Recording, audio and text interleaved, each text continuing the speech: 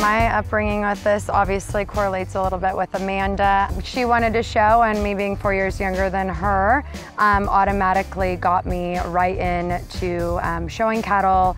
We were first generation and we didn't have a big operation, but we had a love for the industry. And so yeah, that's kind of how we got started in the National Junior Angus Association. We're all five very competitive. So I think once we got the itch of being competitive, I think, you know, it stuck with us. Going to some of these different shows, and especially as soon as we went to the Nationals, there's something for all ages, and I think that's what made our family get super involved. We talk about being a business breed, and I said this a few times, it is more of a family atmosphere. At the end of the day, I think you gotta remember the family connection, what you can do as a family. Most of us that do show Angus cattle spend money on going to Junior Nationals. That's our summer vacation.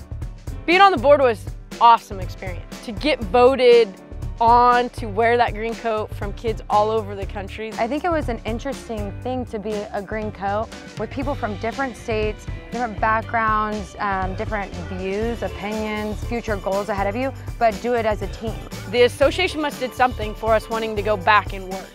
If we're 40 years old and we're still wanting to come back or still wanting to do a lead conference, that green coat must have changed one of us somehow and impacted us.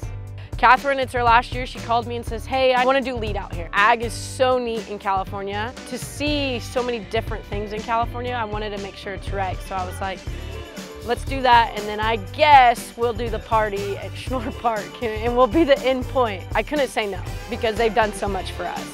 It's so much bigger than the show ring. As adults stepping back, I think we're able to really recognize that now. The foundation's done a really good job of trying to promote kids' leadership and promote kids' youth and education. And I think what's happened is we ask, why do we want to come back? We're done. We're not even showing cattle or be part of it. I think it's what they did for us.